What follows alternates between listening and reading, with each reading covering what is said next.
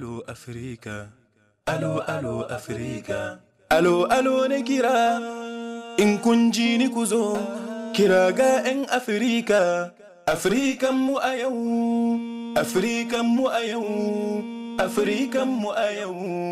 Shirin ilimi da nishadi, labaru da taɗi, Afirikan mu a yau, Afirikan mu a yau, Afirikan mu a yau.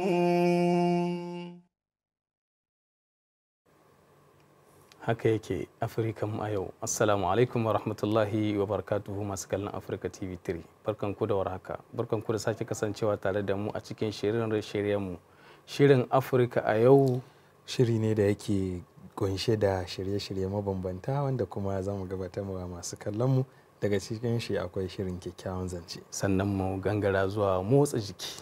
Bayan mun da motsa jiki muna sa ran gabatar musu da shirin al'adu tare da bakon namu. To bayan mun gabatar da shirin al'adu sai mu lallaba mu je wajen domin lafiyar ku tare da likita. Shirin kiwon lafiya kenan. Kiwon lafiya. Wato Malam Shahir, bayan mun da shirin kiwon lafiya za mu leƙa mu ji halin da kasuwar tattalin arziki take ciki ko kuma mu ji muhimmancin shi kanshi tattalin arziki. Bayan nan kuma sai mu gangara mu saurari bakin zare tare da babban malaman mu Malam Saminaka. To daga bisani muna sa ran kuma mu karanto masu kallon mu wasiƙu daga gare su waɗanda suka aiko mana.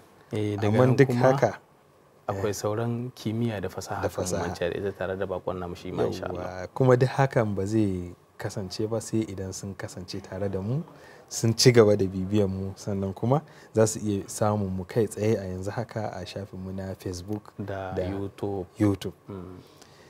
To ba tare da bata lokaci ba, ina gani Malam Hussaini za mu gangara zuwa wajen kyakkyawan zance tare da Dr. Sani Umar Rijiyar Lemu. A sha kallo da saurare lafiya. Afirikan mu a yau, Afirikan mu a yau.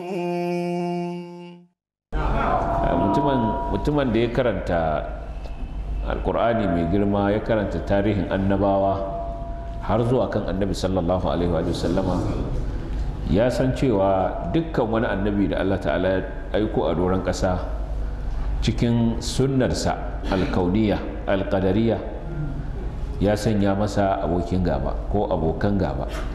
wa kadhalika ja'alna li kulli nabiyyin aduwwa shayatin al-insi wal jin yuhi ba'dhum ila ba'd zukhruf al-qawli ghurura walau sha'a rabbuka ma fa'aluhu fadharhum wa ma yaftarun. Ubangiji ta'ala haka ya sanya sunnarsa a kowanne manzo, kowanne annabi da Allah ta'ala ya turo a bayan ƙasa sai da ya sanya masa masu izgili, masu yi masa adawa, masu nuna masa kiyayya. Saboda haka ba wani abu bane sabo, ba wani abu bane bako a tarihin annabi sallallahu alaihi wasallam. Sun san da yazo ya fara da'awa, ya kira zuwa ga kadaita Allah ta'ala da barin abubuwan da ake yi na jahiliya.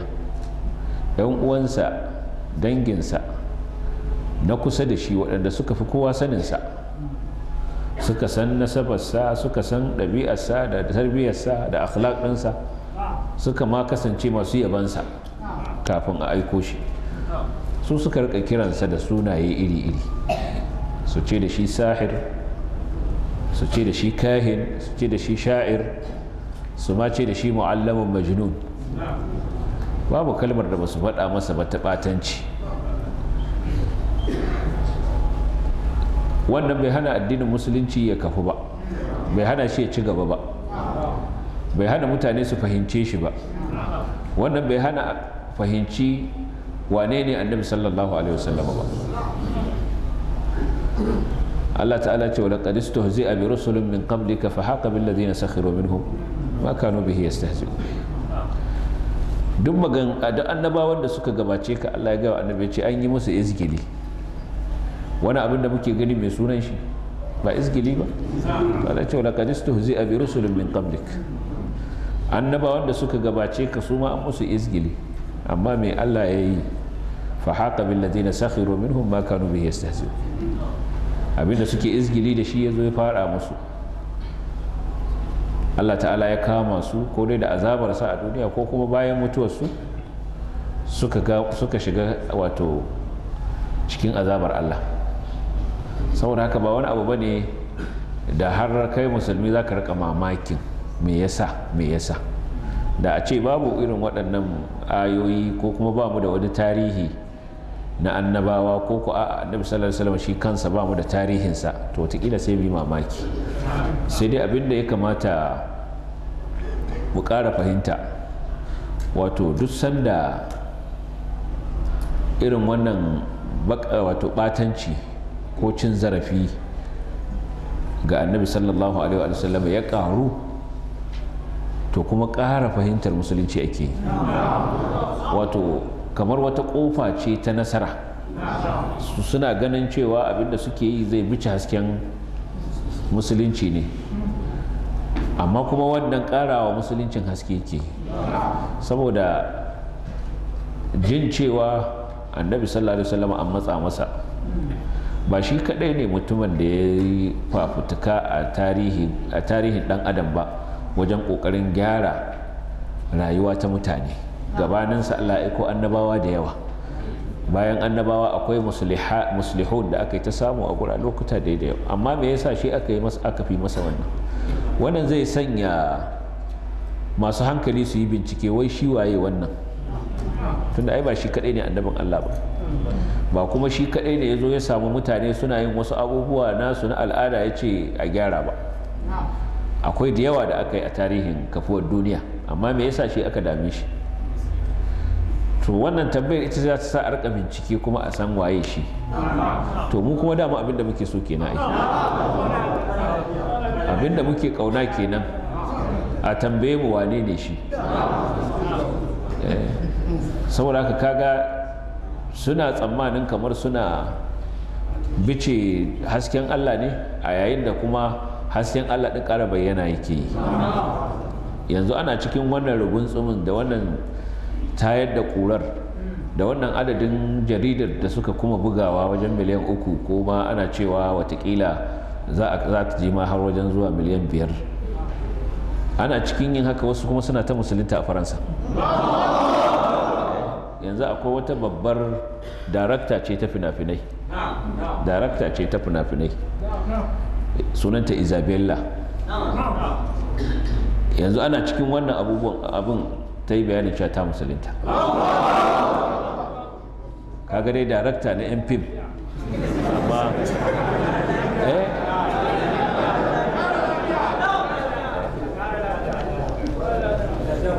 kuma arniya, amma a daidai wannan lokacin kuma ta ce ta gane cewa abinda annabi ya zo da shi shine gaskiya. A shafinta na Twitter ta rubuta kalmar shahada da larabci ma ta rubuta.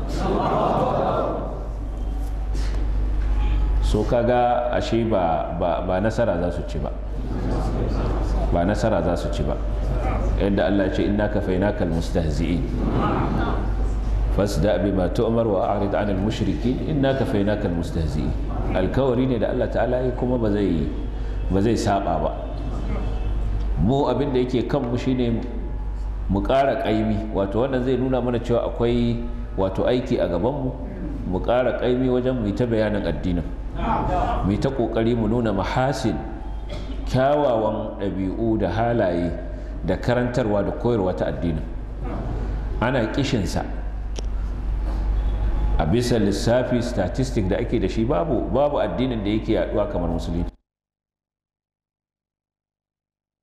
Afirikan mu a yau, Afirikan mu a yau, Afirikan mu a yau. Madalla, Allah saka ma Malam Dr. Sani Umar Rijal Lemu da alheri, inda ya magana akan izgili ga Annabi sallallahu alaihi wasallam, wanda wannan sifa ce ba mai kyau ba. Abun mamaki Malam, kwarai ko haka, Malam Hussaini, Malam ya yi bayani akan duk lokacin da ake ƙara bata ma Annabi sallallahu alaihi wasallam, lokacin ake samun mutane suna ƙara shiga cikin addinin musulunci. Wato kaga ya nuna kenan cewa duk a lokacin da mutane suka yi yunkurin yin batanci ga addinin musulunci, a lokacin su kuma wasu suke yunkurin shin su san ma wai menene ma wannan addini na musulunci. To a wajen Hausa suna karin magana cewa zakara mai tone-tone sai je ya tono wukar yanka shi. To wannan ba wukar yanka su suka tono ba, sai suka tono abin da za su ci nasara a kan shi. Gaskiya sai ne. ka ga sun Kadiban da aka rubuta jaridu kusan miliyan 3 zuwa miliyan 5 zuwa miliyan kuma aka samu wata daraktan fim ma a Faransa wata ake ce mai Isabella wanda yanda malam yanda dokta yake bayani cewa ta musulunta duk sanadiyar ire-iren izgili haka da yake bayyana na abun nan. To gaskiya Allah subhanahu wataala ya kare mu daga sharrin izgili da kuma mu kanmu da aikata ma junanmu ballantana ga addinin mu. Amin amin, Allah karba addu'a. To ba dai ba za mu bata lokaci ba kenan za mu je a zangon namu na gaba shine zangon motsa jiki, amma dai ina ganin tun da ka sha karafeta akwai kuma motsa jiki wa malam ai na shirya ni kullun shi da kake yi haka da kake cewa malam Umar ka shirya amma sai in gani kuma shayi ka kokari ba yake yana shiga to kuma sai kaga malam Umar Ariba ya shigo da babbar riga ne ban taba gani ana motsa jiki cikin amma ka san ko babbar riga ba ta hana motsa jiki a Sudan ba tunda har kwalla ake da rawani. To malam Hussaini ina gari ba za mu bata lokaci masu kallon mu za mu je zangon namu na gaba shine zangon motsa jiki. Kaftin Isa gare ka in ka shirya. Afirikan mu a yau, Afirikan mu a yau. Assalamu alaikum wa rahmatullahi ta'ala wa barakatu. Masu kallon mu a cikin wannan shiri na motsa jiki mun sake dawowa kamar yadda muka gaya muku dama. Insha Allah yau abin namu zai tattauna ne akan abubuwa da dama, kamar matsalan yadda mutum zai iya motsa jiki banda ba a cikin gida ba, kamar a babban fili, kamar yadda ku gamu a cikin fili muke na wasan kwallo. To yadda mutum zai abin zai motsa jikin shi da kyau, in ya kama ya yi gudu ne kamar na lokaci da dama haka zai yi. Sannan kamar yadda ku gani za ku ga mun kai mu 5 yanzu, to mun yi ne abin wannan na majmu'a ne gaba daya, kamar mutumin da ya fi mutum 1 mutum 2 mutum 3. To wannan akwai fa'idan shi sosai shi wannan motsa jikin. In kuka biyo mu a cikin wannan motsa jikin za ku ga abubuwa da dama, misali kamar inda kafa zai samu, dukkan jiki zai samu yanayin jiki zai motsa sosai, sannan da wurin rage tumbi da wajen kafada duk za mu kawo su a ciki, da hannu da ko'ina yadda jiki zai motsa insha Allah. Idan kuka biyo mu a cikin wannan motsa jiki namu insha Allah akwai abubuwa na fa'ida sosai wanda za su fa'idanci mutane sosai. Ku biyo mu a cikin wannan zango ku kalli abin da za mu insha Allah. Kamar yanzu inda muka fara kun ga mu 5 ne, abin da za mu fara yi shine na tafiya. Mutum yana cikin gidan shi zai iya yin tafiya kamar na mita 1, ya je ya dawo da baya, ya yi gaba ya dawo, ya yi gaba ya dawo. To za mu fara yanzu tafiya, za mu fara yi, mu je haka tafiya sosai. Wannan in kana cikin gidanka za ka iya yin shi, in kana waje ma za ka iya yin shi. Muka je shi fa'idan shi shine gaba ɗaya jikin zai motsa sosai, kamar mafari ne fa'idan shi. Za ka gaba ɗaya jikin in ya motsa sai ka ji abin a kai, za ka ji shi a wuya. To za mu je sai mu dawo da baya yanzu. Kun ga wannan yanayin shi ya canza, da baya za mu koma, ba ka kallon bayanka amma kana tafiya inda kake so, sai ka ƙara komawa gaba.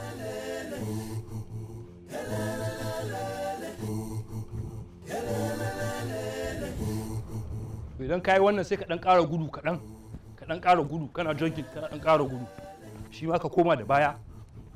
Wannan duka jikin ne yake motsawa, hannu, wuya, kafa, ciki duk ko ina yana motsawa, kuma mafarin motsa jikin kenan.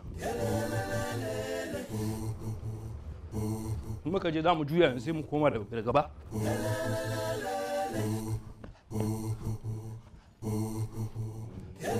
In ka yi shi sosai kamar guda 10 ko guda 20 ka yi, za ka ji ya ishe ka wannan.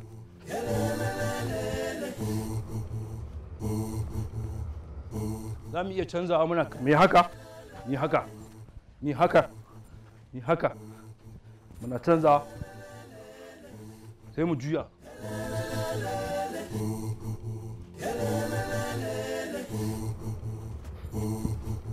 Juya.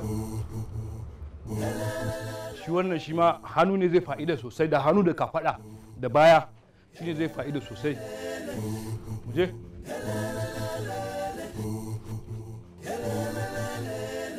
Sannan za mu iya canzawa muna yin haka, muna tafiya muna yin haka. Wannan shi ma kaga baya ne gaba daya yake da ciki yake juya ko ina. Muna yin haka.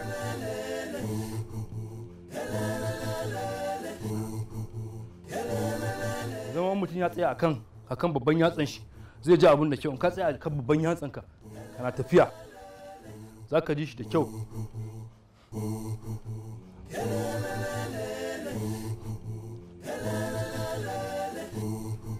To za mu iya canzawa mu dinga yin haka, muna yin haka kafa. Wannan yanzu kafa ne zai fa'ida sosai. Bayan mun gama da hannu sai kafa, shi ma muna yi da cinya da kafa gaba ɗaya duk su ne za su fa'idantu. Za mu iya ɗan ƙarawa, muna ƙarawa sosai.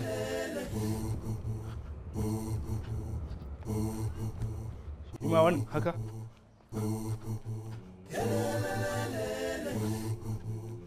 Sai mu iya buɗawa waje haka, buɗawa.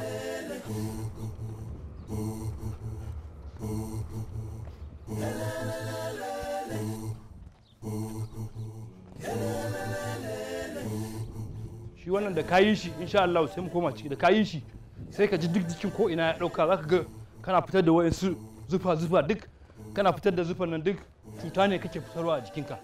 Sannan kuma gashi ga fa'idan ko ina na jiki yana motsawa.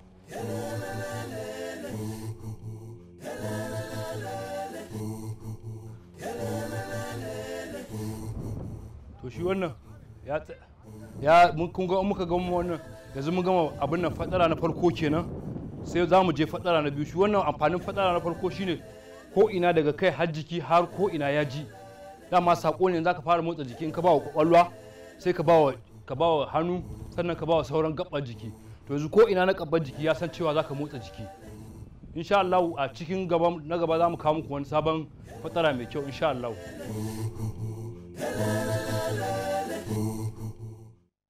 Afirikan mu a yau, Afirikan mu a yau, Afirikan mu a yau. To madalla. Ai na hika ina gani. Ai alamu da nuna cewa ka gaji ne, shi yasa daga ka faɗi haka. Madalla, a gaishe da Kaftin Isa Hussaini da wannan gudunmawa da ya bamu ta motsa jiki. Baya ya motsa, wuya ya motsa, kafaɗa sun motsa. Malam Shahir daga makalewa kai gefe, sai yanzu da za a dawo sai kai sauri ka dawo ka mana dunduniya dai Malam Hussaini. A ni dai na san. Ba ai na fi ka motsa, shi Kaftin idan ya zo zai bayani. To shi kenan. Amma dai muna godiya sosai da gudunmuwar da ya bayar. Tun da kafi mu motsa gobe za mu ce ya ƙara mitoci, dama ya ce yanzu na mita 1 akai. Kenan ya kai na mita 2 kana nihin ba tare da ni ba. A dai kai ko da mita 5 ne. To ai ni ba Malam Umar bane ba. Ai dama so nake kafa ta kalau take. Sannan so nake ai abun mu na mu a matsayin mu na matasa. Kana nufin Malam Umar ba matashi bane? Ai tafiya ta yi nisa. To shikenan. To masu kallon mu ina gani ya ji ya kamata mu je mu dan shakata. Gaskiya. Ina gani sai kalalabo mu da za mu shakata. To bari mu gani mu shakata da Malami Yahaya Abdullahi bin Nungwari kenan. Kenan wakar da ya ta akan siyasa ko to ya kamata. Masu kallon mu ina gani kenan idan su Malam Umar sun shirya za su samu wakar Yahaya Abdullahi bin Nungwari kenan, sai mu je ga Malam Yahaya idan ya shirya sai ku sanya mana shi. Dan Allah karmi siyasa da gaba, dan Allah karmi siyasa da gaba. Roƙon da zanai ga duk 'yan siyasa, akwai takara ba faɗa babu gaba. Dan Allah karmi siyasa da gaba. Mulki na Allahu ne babu shakka, shi ne yake ba da shi ba mutum ba. Dan Allah karmi siyasa da gaba. In har ta'ala ya so za ya baka ƙarfin magaftanka ba zai hana ba. Dan Allah karmi siyasa da gaba. Amma idan ba rabon za ka samu, sanda da addarka ba za su saba. Dan Allah karmi siyasa da gaba. Kai ma na kai mai buƙatar ta zarce, ƙarfin muƙaminka ba za ya saba. Dan Allah karmi siyasa da gaba. In ko maƙaginmu ya so ka ƙara, cece ku can wansu ba zai hana ba. Dan Allah karmi siyasa da gaba. In ko abin nan haka ne hakika, mai zai hana ku hasashe ku duba. Dan Allah karmi siyasa da gaba. Kowa ya maishe da komai ga Allah, ba nuna ƙarfi ba ko rura gaba. Dan Allah karmi siyasa da gaba. Kowa a kamfen ya shaida shaidawa umma buri da niyyarsa in sun ka zaɓa don Allah karmi siyasa da gaba in sun ga sun gamsu ran dangwalawa kai za su baiwa ƙuri'a ka karɓa don Allah karmi siyasa da gaba amma idan sun ga san ba su ƙauna to babu tilas idan sun ki zaɓa don Allah karmi siyasa da gaba to kun ga da za ku ɗau wanga zance da sai na rantse ba za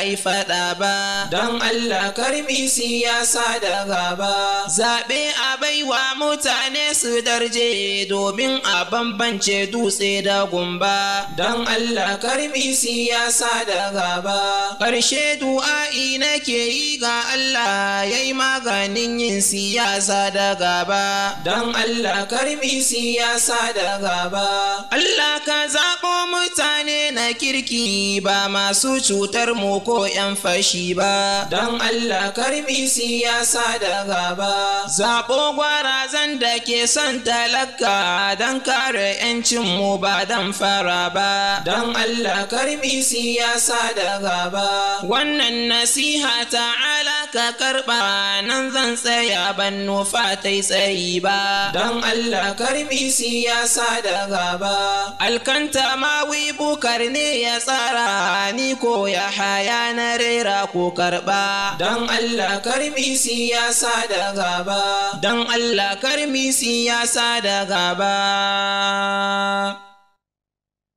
Afirikan mu a yau Afirikan mu a yau Afirikan mu a yau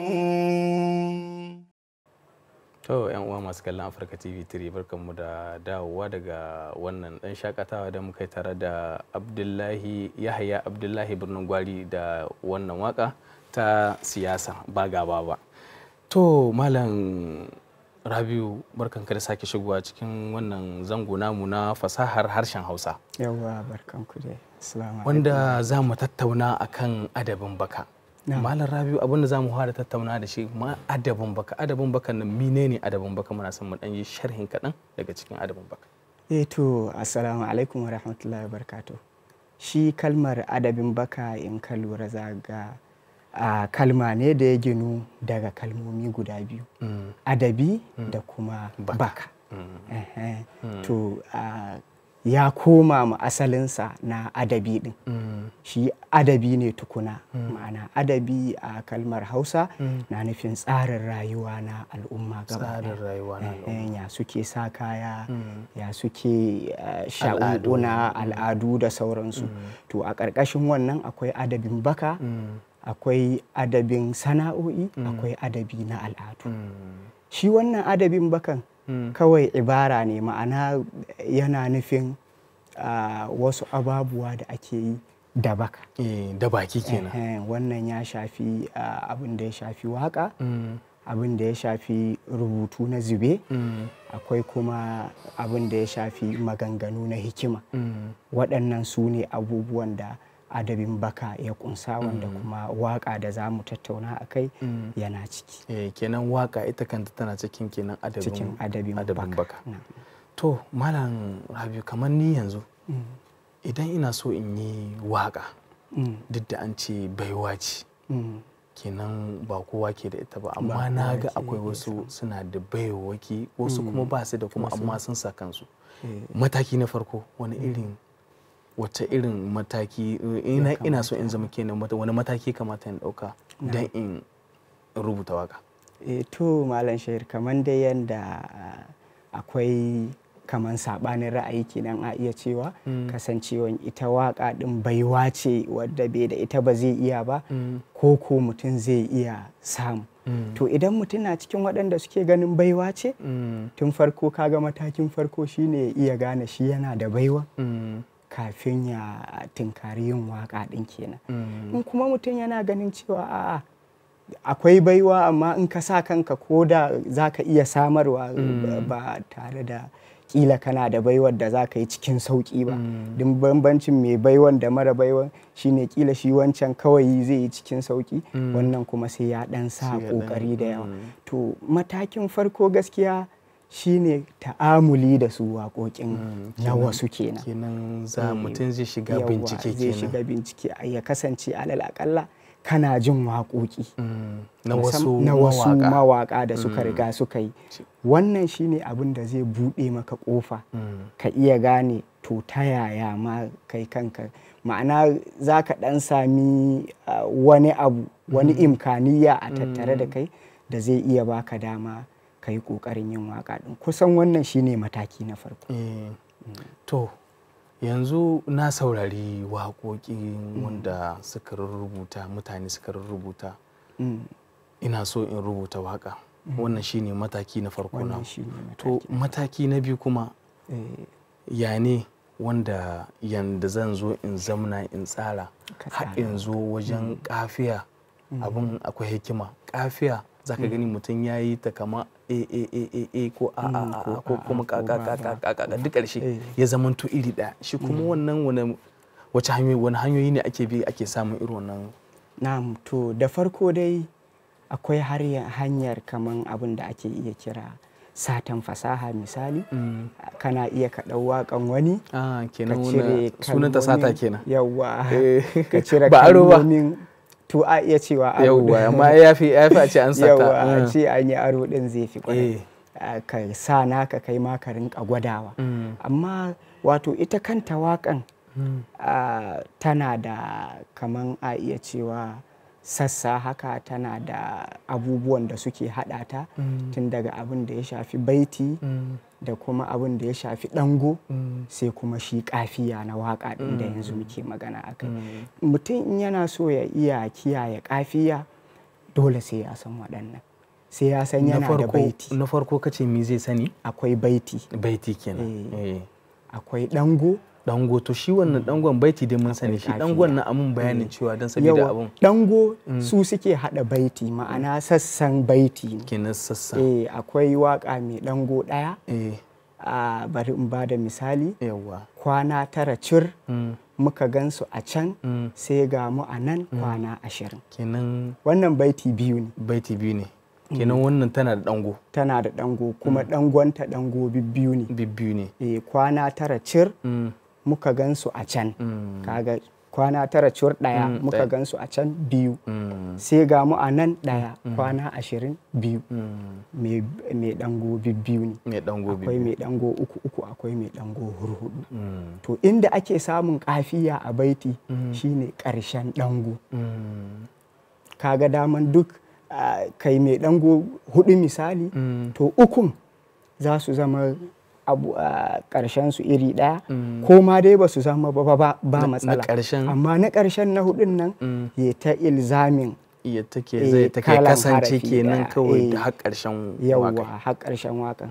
Dango uku a na hudu ya ƙare, in kafiyar ka ne misali to na hudun ya ƙare da ka. Can ma dango uku na hudun ya ta ƙarewa da ka haka.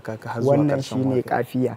Yanda mutum zai yi ya samu kafiya cikin sauki ya danganta da yawan kalmomi ne gaskiya. Kana da bukatan kenan in za ka yi waka ya zama kana da ma'lumat, ka san kalmomi sosai na yaren da za ka yi magana. Bincike mai zurfi za ka samu wannan kalmomi. Jin waƙan yana ba da wannan, ka rinka jin na wasu, sannan ka rinka karance-karance cikin yaren. Littafai da aka rubuta da yaren, ila maganganu na hikima da yaren ya kunsa da sauran irin waɗannan suna baka dama ya zama ka samu kalmomi wanda da ka zo wajen kafiya kawai kenan duba kalmar da ta ƙare da kafiyar ka za ka yi, kuma ta dace da daidai wajen da kake sai ka aza, zai zama ka samu kafiya babu matsala. To yanzu mun ji matakai har mun zo wajen kafiya, mun ji kenan yadda mutum zai biya. To yanzu rera waƙar shi ma wani akwai kalubale. Akwai wani zai iya yin waƙar amma ba zai iya rera, wani kuma zai rera zai wani. To ya ne za ka ba mu bayanin cewa wannan rera waƙa kanta? Shi maudu'i na rera waƙa gaba ɗaya za a iya sa shi cikin adabin zamani ne, kasan shi kan shi adabin akwai na gargajiya akwai adabi na zamani. Haka ba yana nufin a gargajiyance ba a rera waka, a'a da sigan da muka kawo magana su a gargajiyance dama ai a rera take zuwa, ba wani maganar rerawa mafi yawanci. Wasu ma da ka ne kawai munasaba ne zai kama a tashi a kama waka. To akwai waɗanda suna rubuta waka suna kuma rerawa, akwai waɗanda kuma a'a su rubutawa suke yi amma sai dai a rera musu da dalilai mabambanta.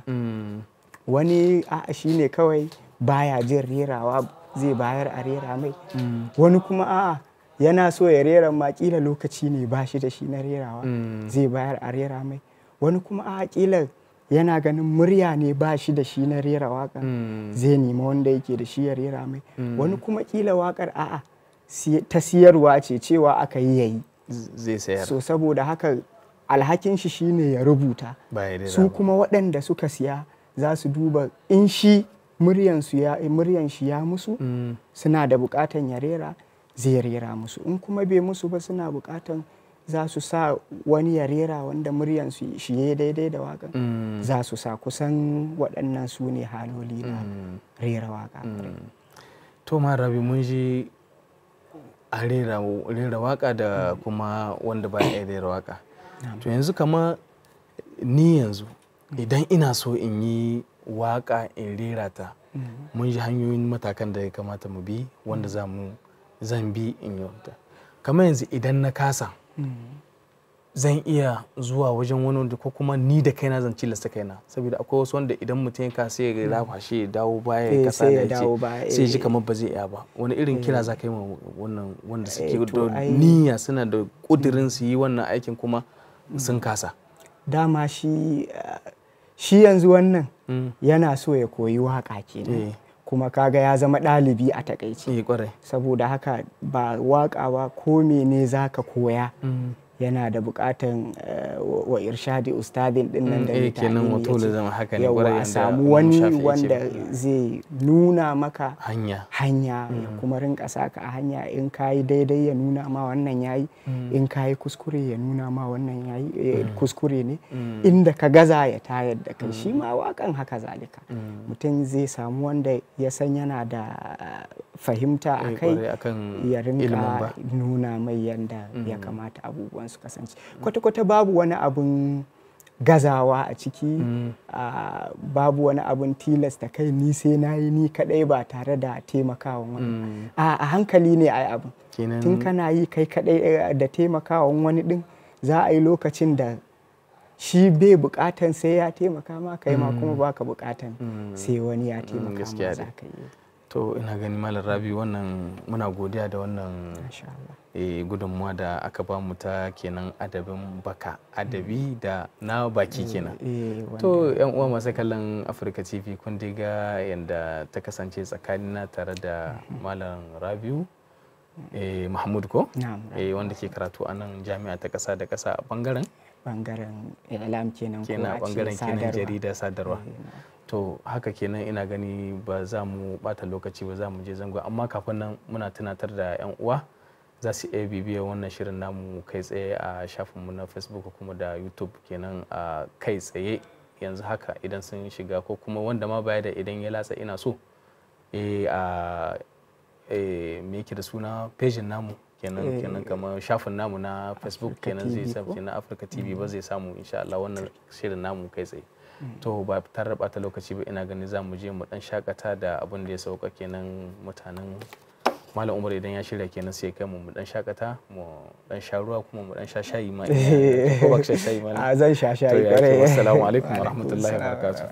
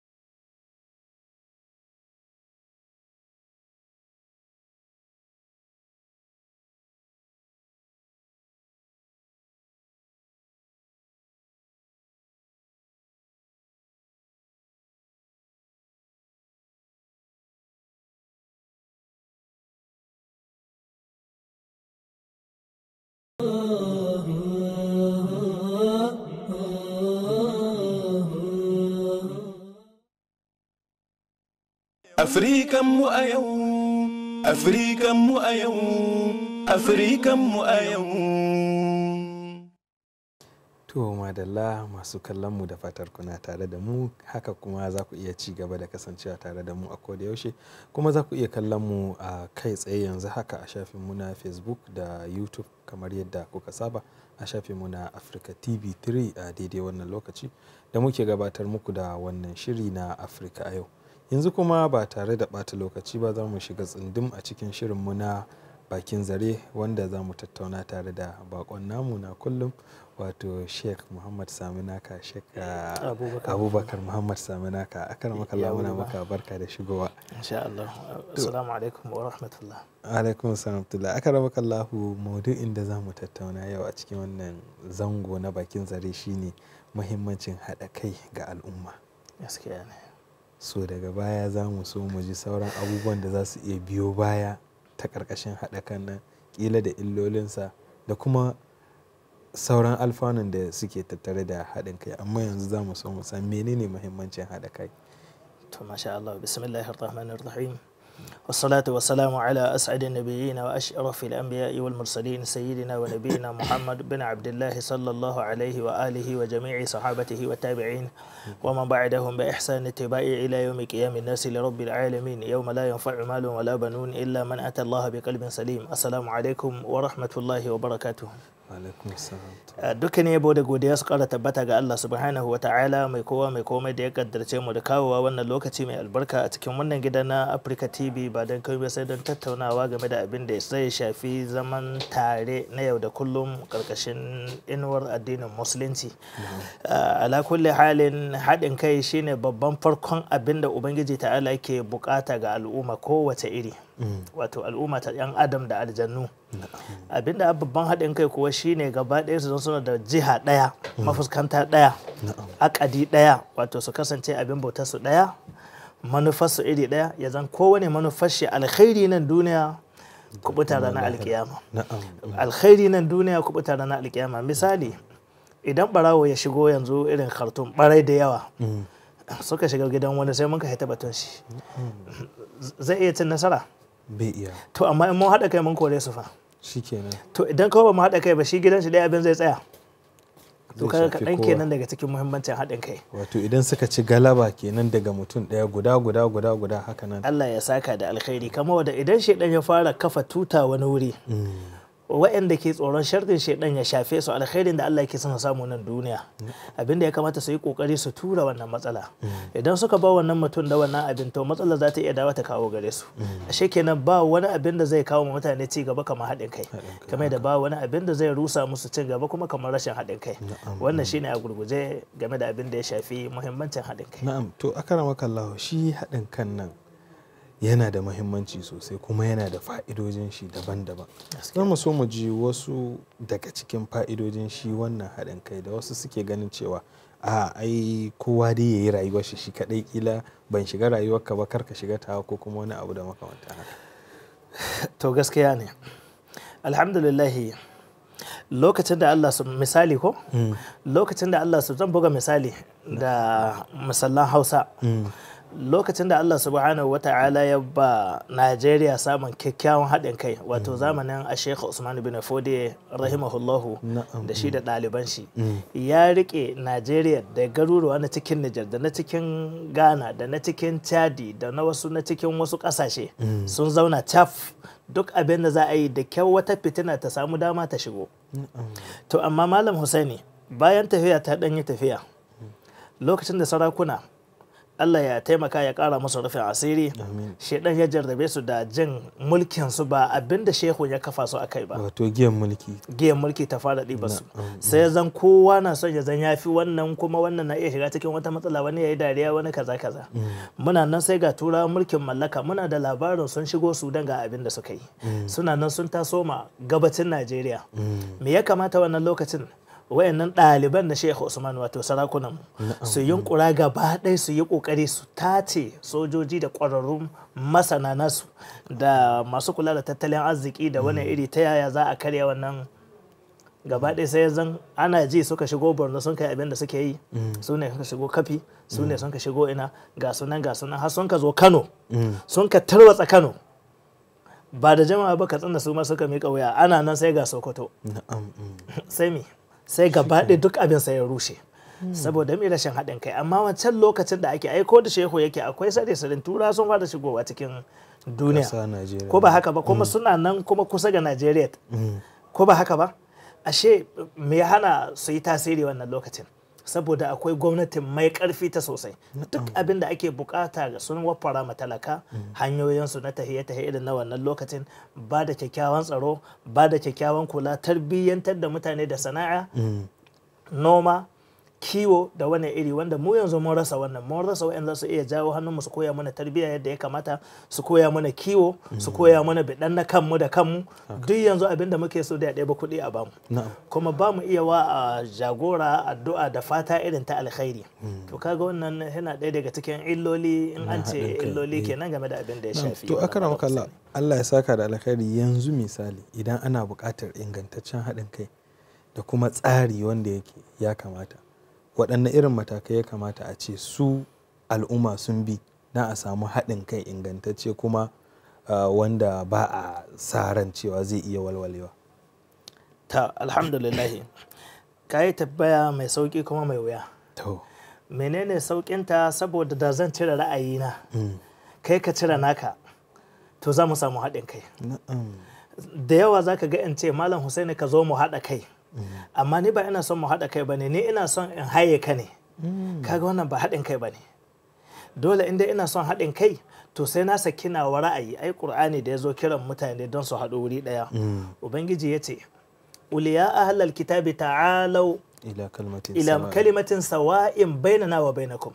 Ku zo mu tattara, ku zo gaba ɗaya ila kalimatin sawa'in, wato kalima wadda za ta tattara al'amarinmu, ko kuma wanda al'amarinmu zai tattaru a kanta. Ba za mu ɗauki namu wani ɓangaren mu so ta asubanci namu na kanmu ba, kuma ba za ku yi ba. Wannan kalmar da za ta kawo mana haɗin kai, hiya, kamar da malaman tafsiri suka sa wurin, Allah na abu da suna ne, an dinnan khabari ne, akwai hiya. Hiya, wannan kalma ta haɗin kai, kalimatin sawa'in, hiya ita ce Allah na abu da illallah. Kada mu bauta ma kowa sai Allah. Ku kada ku bauta ma Isa, mu kada mu bauta ma kowa, mu kada mu bauta ma annabi, kada mu bauta ma Jibril, kada mu bauta ma sarkin musulmi ko Shehu Usmanu kowa. To har yanzu abin nan yanzu yan siyasan mu ma yan suna iyawa, idan za su zo kai jama'a mu cire son rai, mu cire fati, mu cire mi, mu dawo ila kalimatin sawa'in, kalmar da za ta assasa Najeriya. Na'am, a cire bangaranci, a cire wani iri. To sai mu ci kawo mu ce yamnan dai Arzika ya yi magana cikin wani maganganu da ya yi, yake cewa haɗa Najeriya wannan duk da yake abu ne mai kyau, amma akwai matsala.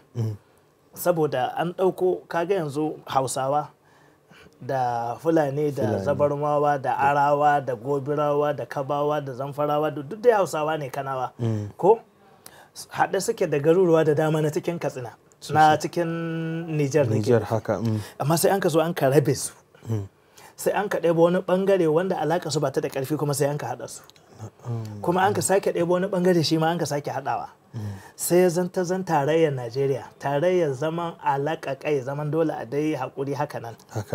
To duk da haka shi ma ana son ci gaba, ana iya ci idan an samu adalci. Dan kudu ya zan bai da ra'ayi illa ginin ƙasa, dan arewa ya zan bai da ra'ayi illa ginin ƙasa, kuma bai son kowa sai wanda ya san yana iya ginin ƙasa, sai wanda ya san yana iya riƙa amana. To irin wannan Malam Hussaini shine haɗin kai wanda adda za a yi a samu ci gaba, kuma ita ce hanyar da za a bi, amma ba shi ba. To akramaka Allah, wani lokaci mutane sukan yi irin wani nazari nasu daban, ko kuma kamar yadda ka ce sai an kawar da ra'ayi, wannan ya aje nashi, wannan ya aje nashi, sai a yi abu guda. To amma wasu suna tunanin cewa ta yaya za a kila ni a sama da kai, wannan yana sama da ni, wannan ni kuma ina ƙasa da wani, ya za a yi mu zama abu ɗaya, ko kuma mu tafiya ɗaya don a cimma wata manufa. Kila gani zai idan ya bi wannan ya dawo baya, ko kuma wani abu makamancin haka. Akwai wannan abin da ke kawo wannan shine rashin citizenship din da ake cewa, wato rashin kishin ƙasa idan masu kishin ƙasa ne, ko ba haka ba, ko kuma rashin kishin addini idan addini ne. Ba ni ne sama ba, ba ni ne ƙasa ba, ba ni ne ƙasa ba. Kuma idan ya zan ni ne sama, to ba ni zan cewa ni ɗin ne ni ne babba ba. A'a, mutanen da nake son su bani goyon baya don mu yi aiki mai kyau, su zan nemi su yarda in zama jagoransu. Idan har ba su yarda ba, na lura akwai wani wanda ya fi ni cancanta, to ni ma sai in ɗebe wannan nawa ra'ayin. Ai akwai magabata da dama da suka jaye suka ban ma wasu mulkin saboda mi a samu haɗin kai. Daga cikinsu akwai Alhassan bin Ali radiyallahu anhuma, ya sauka ya ban ma Sayyidina Muawiya, wanda kuma an samu rufin asiri sosai, duniya ta zauna lahiya, zubar jini ya karanta, duk da yake a wurin wasu ya yi laihi, amma ba laihi ba ne. Duk abin da zai tattara kalmar al'ummar musulmi wuri ɗaya shine. To yanzu mutum ne zai zo ya ce ku zo ku fara tafiya, kuna farawa sai ka gaba ya son ku yi tafiya tare. Ba abubuwa na ra'ayi na bambance-bambance za ka yi. To kamar kusan abin da yake faruwa kenan ga ire-iren 'yan siyasa, sai a nuna cewa za a haɗa kai, kuma daga baya idan ra'ayinka ya saba da na wannan, sai wannan ya kauce ya barka da yanzu in ka lura musamman ma dauko dai labarin Najeriya wanda kake gani ga media, za ga dan siyasa ana nan tare da shi, da zarar ya zan bai samu cin zabe ba, ba a bai adalci ba, ba a mai ba. Kaga wannan kuma amma daga baki za su zo suna nuna cewa suna son ku, kuma suna son haɗin kanku, suna son ƙasar ku, suna son haɗin to wannan shine Malam Hussaini. Shi yasa haɗin kai abu ne mai sauki kuma abu ne mai wuya. To akramaka Allah, tun da muna kan wannan zango, wani irin kira ya kamata a yi musamman a su kansu 'yan siyasar da su kansu su ma mabiya ɗin, domin ganin gudun ana amfani da kwakwalansu, su kuma 'yan siyasa suna bata ma kansu lokuta, zai iya sa ma mutuncinsu da kimarsu ta rika zubewa ga mabiya idan suna ire-iren waɗannan ɗabi'u. Gaskiya ne. To jan hankali kullum shi kan akwai shi. Abin da za a yi game da jan hankali, shi dai annabi Muhammad sallallahu alaihi wa alihi wa sallama ya daidaita ne tsakanin shugabanni. Jan hankali shine shugabanni wayanda ke sama, shugabannin kasa ne ko gwamnoni, ba ina nahin Najeriya ba, tunda nan Nijar na sauraron mu, Gabon, ina kasashe na duniya, duk ma mai jin Hausa yana jin mu. To shugabanni su ji tsoron Allah, su cire ransu ga mallaka abin da ke cikin dukiyoyin kasa, su yi kokari su lura ita American waye gina ta, 'yan Najeriya ko 'yan America? 'yan kasarta. 'Yan kasarta son ka gina, wanda lalacin muke sa muna sha waccan saboda mun kasa gina namu gida. Lokacin da babana ya haife ni Malam Hussaini, na samu gidanmu da zana da danni. To yanzu karfi na ya kawo, Allah ya rufa mini asiri na kai. Shin abin da ya kamata in kwashe abin da na samu gidan in kai wata ƙasa, ko ko a in zauna a gyara gidan nan na mahaifina? Ai gidan mahaifina ya kamata in gyara ko? To abinda muka rasa kenan Malam Hussaini. Don haka ina kira ne da babban murya irin ta dan karamin matsayi nawa, tunda ko na ce babban murya, babba ce nan cikin wanga ɗakin, amma ta in ta haita ya karama za ta karama ce. To na cewa gaskiya ina son mutum ya fara daga kanshi. Ɗauka lokacin da babana ya samar da ni, wai ni haihuwa ta gidanmu kamar nan sami naka, nan gidan ubana da aka haife ni. Wai lokacin da na samu girma, shin gidanmu ya ci gaba ne da ni ko koma ba ya yi? Ya kamata in lura da haka. Idan na ƙara wannan, in dubi unguwar, suna murna da samuna ko bakin ciki suke da samuna? In koma in dubi district ɗinmu, in gani shin wannan district yana bugun gaba da ni ko ko a'a yana bakin ciki da ɗabi'ata? Daga nan in ɗauka har emir ɗinmu, har jiha, har ƙasa, in ga shin lokacin da na zan kaza, wai nawa mutane na amfani irin wanda ya kamata in musu ko ban yi ba? To idan na yi haka, Malam Hussaini ka yi haka, Malam Umar Gamboro, Umar Ariba ya haka, shi gaba ɗaya wa Malam Magawata ko Malam Shahir, shi Malam Habibu Tijjani, duk kowa ya san yana da irin wannan tunani. Kai tsaye za ka ga in Allah ya yarda ƙasa ta gyaru. Ina buga misali yadda gwamnoninmu, kowane gwamna zai cire ra'ayi na son sai ya aje wani abu. Idan ma akwai wani abu da ya tara wanda ba nashi ba, ya kokari ma ya hito da shi don ci gaban kasa. Wanda ke son ya yi takara, shi ma yana da bukata a ce takarar da zai yi, shi ma yana son ya zuba adashe ne don ginin kasar. To da dan mutum bai samu mukami ba, za ka bai damu ba, bai damuwa, saboda ya san da wanda aka zaba ya fi shi. Amma abun sai ya zama wani kayan gabas haka. Irin ku ne da suka san ciwon kansu, ku ma za ku ɗebe ra'ayi ku zaɓi wanda ya fi ku. ka gane to inda za mu yi haka ya ku al'umma in Allah yadda ina ganin za mu ci gaba kwarai wajen gyaran al'amuran mu don haka manzon Allah sallallahu alaihi wasallam yake lallaban mabiya da su yi hakuri da irin shugabannin da suka samu kamar da muka yi ta hakuri can kwanaki muna ta hakuri to har yanzu ma mu yi ta hakuri shugabannin da muke samu idan akwai wani abu da ya cancanci na gyara a naɗan manya wakilai su zai su ba shi shawara shi kuma ya ji tsoron Allah ya iya kanshi da dukiyar talakawa da haƙoƙinsu kuma ya yi ƙoƙari mai raunin da wani babba ya ƙwace ma haƙi ya je ya ƙwato mishi haƙin shi ya kawo mishi kamar da sayyidina Abubakar radiyallahu anhu ya ambata ya ce lokacin da ya hau shugaba ya ce wa du'ifu fikum qawiyyun wanda yake mai rauni cikin ku mai ƙarfi ne indi wal qawiyyu fikum du'ifun indi hatta akhudha minhu alhaq wanda an mai karfi ne mai rauni ne waje na zan matse shi in kwato haƙin mai rauni in bashi haka ya ambata to inda za mu yi haka gaskiya ni kuma abin nake kira ga iyaye kenan shugabanni sarakuna wani iri don mu yi kokari mu ji tsoron Allah mu gyara Allah ya taimaka akaran waka Allah kafin mu rufe duk da mun bude wa masu kallon mu lambar da za su kira mu na san an so musu abin da yake musu kaikayi za mu duba mu ga shin shi wannan haɗin kai illar rashin haɗa kai da kuma mummunan tasiri da yake ga al'umma. Illar rashin haɗa kai wurin buga misali Najeriya. Illa haɗin kai wajen buga misali shine Najeriya. Gaba ɗaya ƙasar. Na'am. To tasirin mummunan tasirin da yake ga al'umma. Mummunan tasirin da yake yi wace Borno. Son alalata Kano. Son alalata 'yan jihar Zamfara da sauran jihohi kuma da goyon bayan 'yan jihar. Da ni mutumin kirki ne kai ba ka ɗauko makami ka ce za ka kashe yayana ka zauna kusa da gidana in baka mafaka haka kai hari ku je ku samu malaba ni ina cikin wurin da ake kashe mutane kuma ban yi bayani ko a kashe min malami ko a kashe min malami a rushe min masallaci a yi wani iri ko a kashe min makaranta ka gani ko misali wurin buga misalin muhimmancin kuma haɗin kai yanzu misali Sudan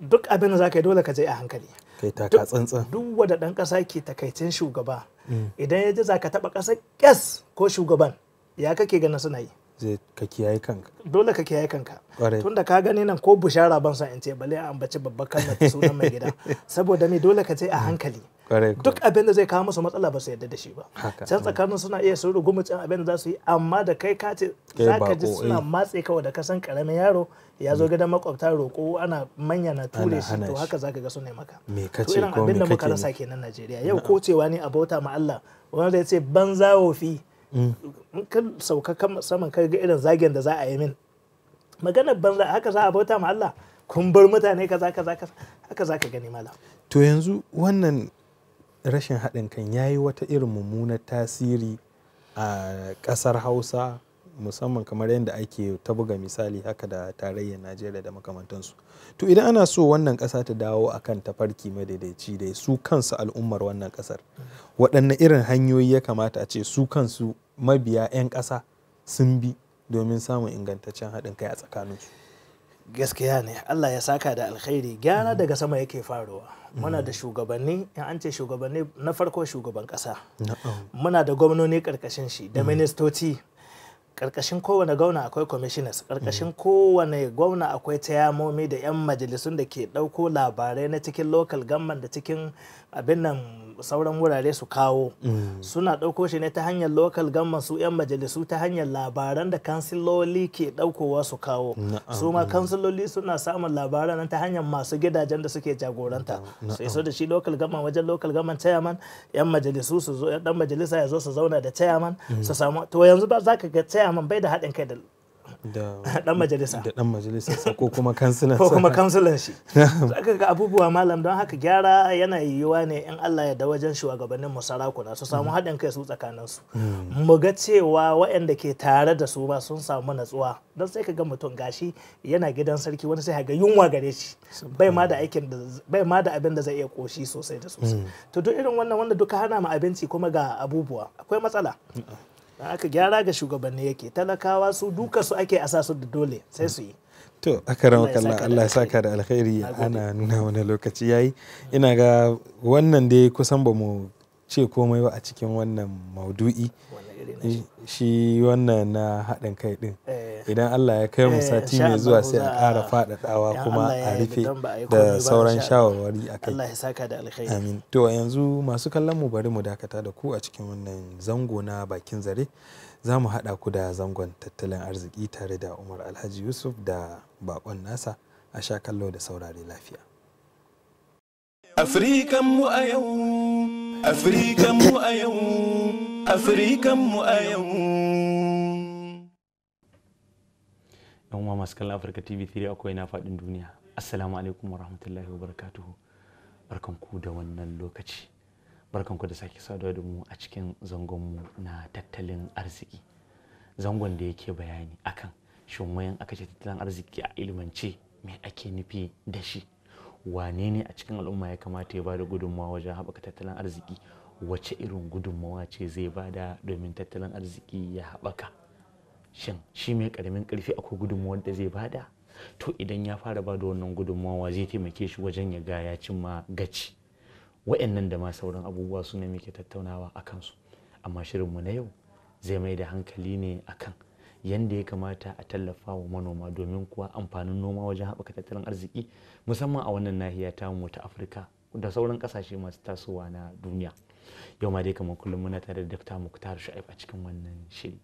Dakta barka da zuwa wannan fili. Barka ka dai. To dakta, a shirin da ya gabata mun fara tattaunawa akan hanyoyin da za a tallafa wa mai yin noma domin tattalin arziki ya haɓaka, inda har muka zo ga inda kake ce mana yanzu fa an ci gaba. Iri da ake ajiyewa cikin kwallo ko cikin hanteka ko cikin buhu baɗa a shuka shi, yanzu an fara wuce wannan. A'a, akwai iri da ake haɗa shi. Idan aka haɗa shi da wasu sinadarai, insha Allahu idan maimakon an shuka da kwaya guda za ka shuka ta hidda maka wannan, to shi ana tunanin in zangarniyar ta fito to za ta yi gaskiya, za ta yi girma kuma za ta fi girma kuma za ta fi abin ga yawa.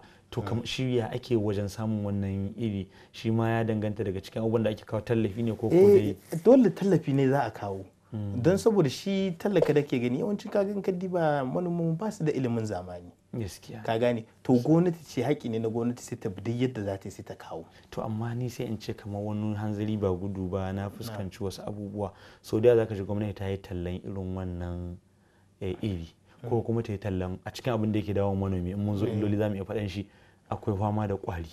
Na'am.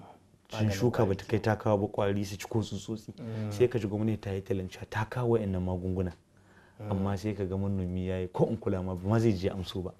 To ka san Hausa suke cewa idan mahaukaci ya kashe maka uba, idan ka ga bakanike sai ka sheka da gudu. Da saboda tuwahin shi, saboda tuwahin sai kamar da na mahaukaci ai ba gaba. Idan mahaukaci ya kashe maka uba, an ka ga bakanike dole ka gudu.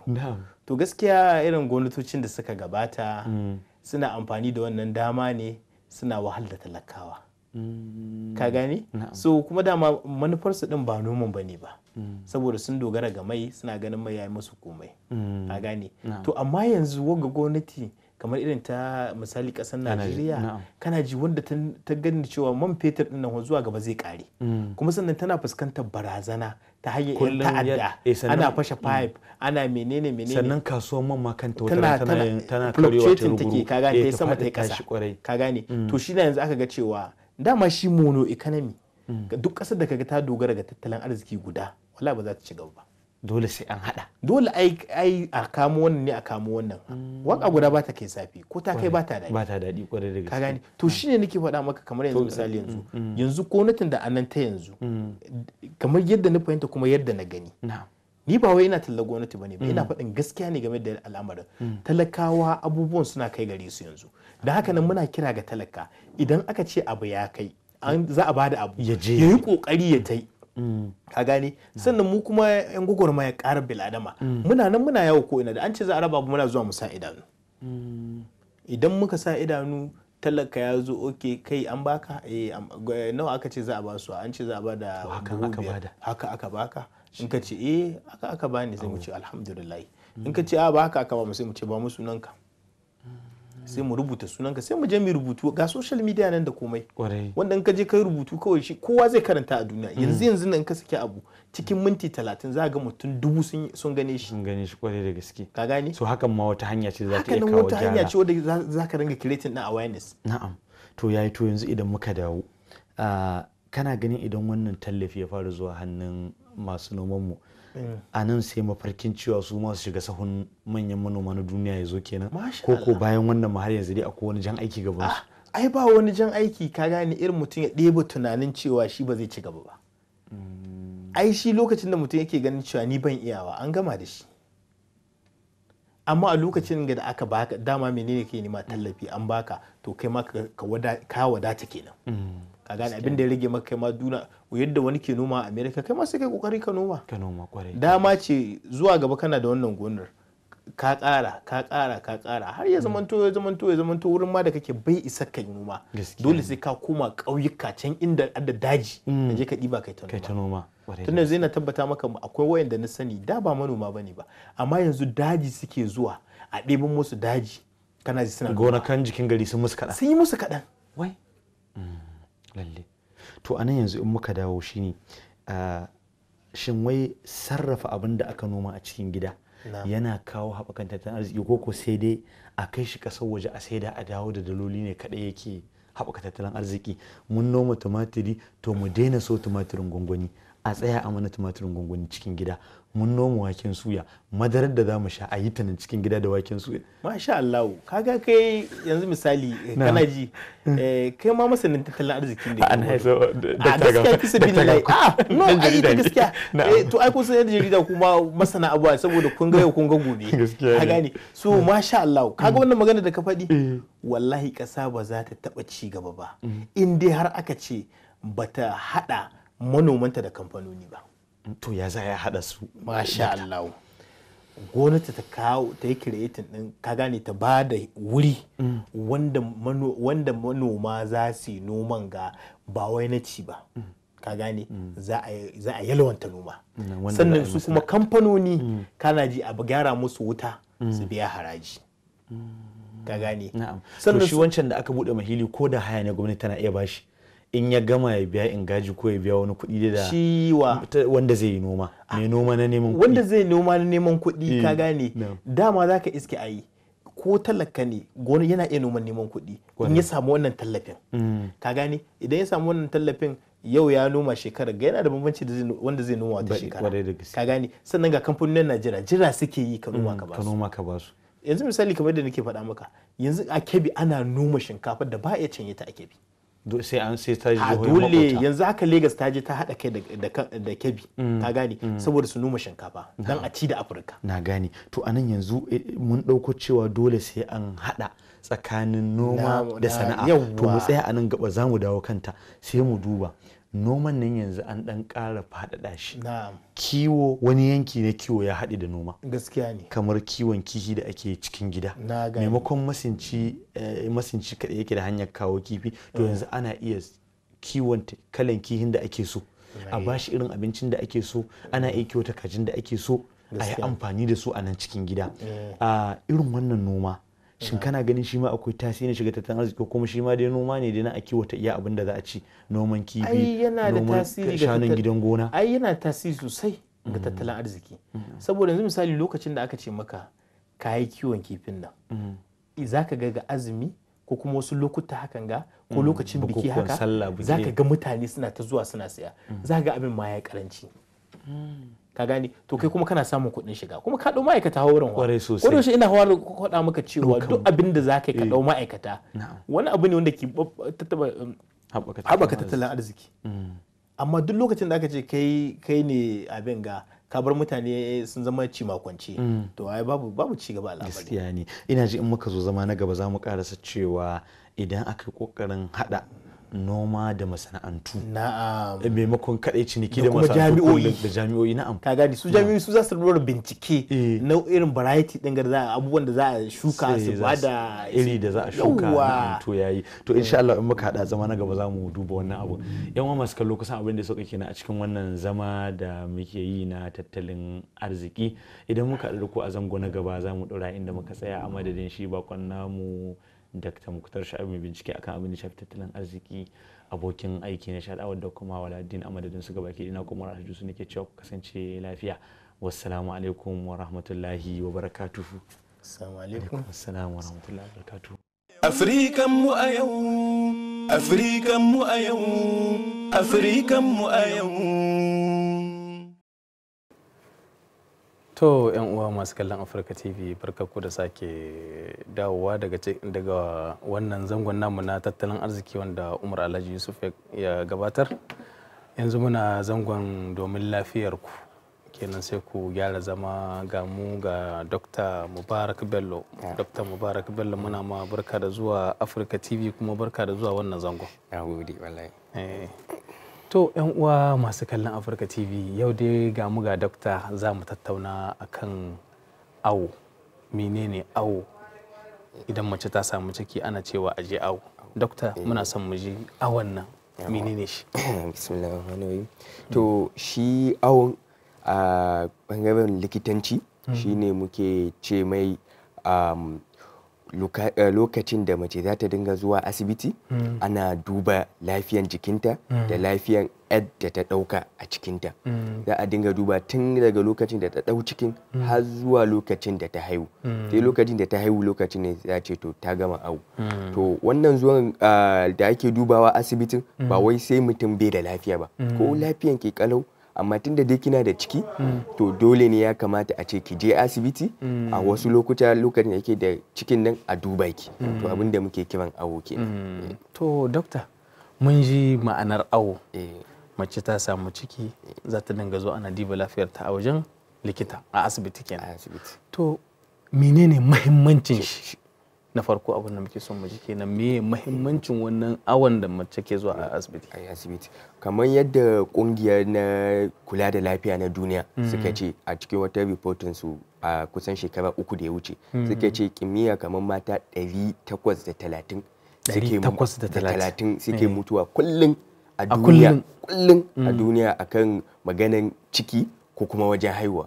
So awo din nan yana kamar rigakafi ne na duk wani matsaloli da zai iya fadowa ko da zai iya zuwa a lokacin da a yayin da ta mace ta ɗau ciki. Saboda cikin shi karan kanshi muna kiran shi ne a likitanci kamar wani rashin lafiya ne, ba rashin lafiya bane, amma shi karan kanshi wata 9 nan kamar mace tana cikin wani yanayi ne ba wai na lafiya ba cikakke. So shi yasa ya kamata a ce wai tana zuwa. So akwai abubuwa da yawa da yake tasowa a lokacin da yayin da ta mace ta ɗau ciki. Akwai su ciwon siga, akwai hawan jini da zai iya taso mai mace ne a lokacin da ta ɗau ciki kafin ba ta da cikin ba ta da su, amma kuma da ta ɗau cikin sai ta gan ta fara ciwon siga ko kuma tana da hawan jini ko kuma wasu abubuwa har faɗuwa ma suna iya yi. Mace in tana da ciki za ga mutum ta faɗi haka. So duk waina abubuwan in tana zuwa awo kuma zai zamanto waina abubuwan likita zai gani ko zai iya hangowa, zai iya faruwa,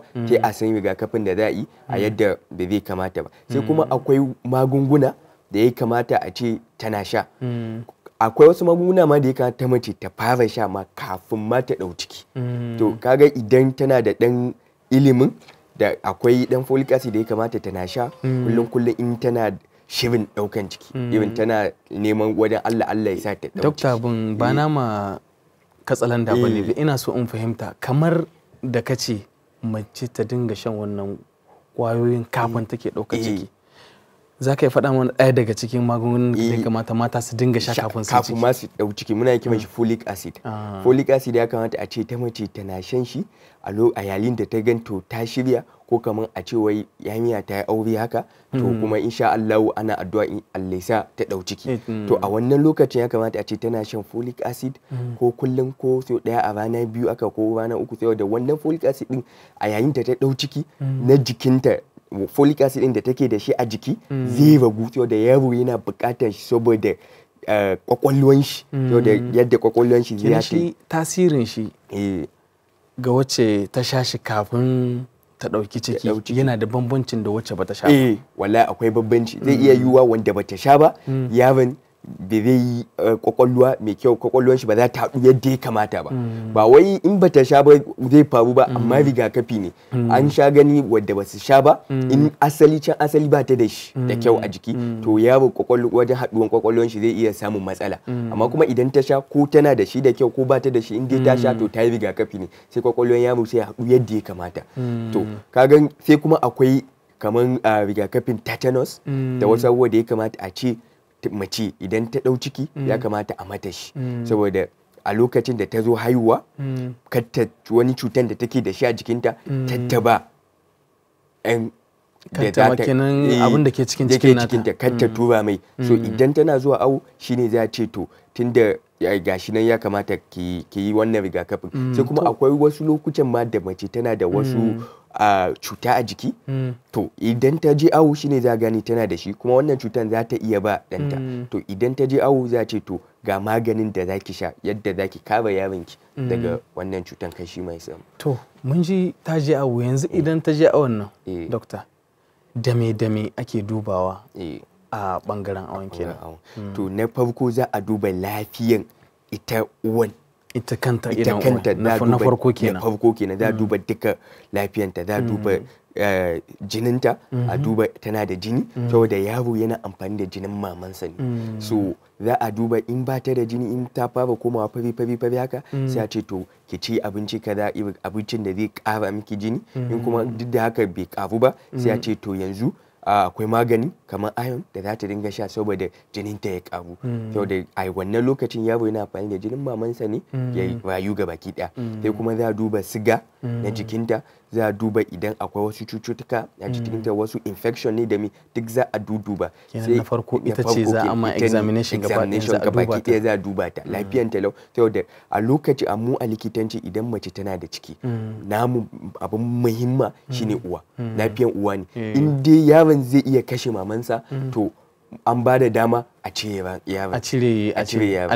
likitanci in dai da amma da bakin uban da uwan in sun yadda kenan to me ya ne ake gane matsalar yaron ita zai sa a ciro yaron kenan yana ya taba rayuwar uwa kenan rayuwar uwa in dai zai taba rayuwar uwan za ta iya mutuwa to gaskiya za a ba su shawara gaskiya to ya kamata a cire wannan ya da zai iya kashe uwan in sun yadda sai a cire wasu kuma sai su ce a san kaddara ga Allah kuma me ya faru to wannan sai a bari to kaga a lokacin awo za a gane duka wa'ina a fada saboda ya zamanto wajibi ne a gare mu likitoci mu faɗa musu gashi sai abinda kuke so sai ku zaba zabi ya zama to ya koma wajen su amma za mu faɗa musu komai sai kuma bayan uwan aka duba komai sai shi yaron za a duba komai nashi yana tafiya yadda ya kamata kwanciyar shi ne a ciki zaman shi numfashin shi girman shi da komai yana tafiya yadda ya kamata in bai tafiya ta faɗa ma uwa gashi fa abin da ke faruwa sai a san wani mataki ne